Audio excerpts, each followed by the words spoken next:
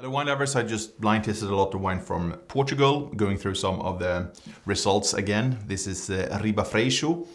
It's the local variety Alentejo, and we are in the region of Alentejo.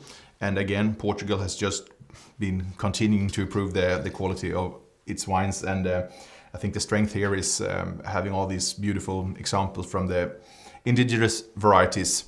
Here we are in the south, so we have plenty of sun in here. With exotic spiciness, almost some balsamic notes here with mint, with ripe herbs. There's citrus and white fleshed fruit, but still very fine vinification here because we have a well preserved freshness here. Broad palate with a good grip. We have lemon zest, we have crushed apple notes that here. All along that exotic spiciness, which is certainly different from the mainstream varieties, giving this a real Portuguese, what I would call a Portuguese touch. Plenty of character here, really long finish, and excellent drinkability today, and a style I would prefer to drink rather young.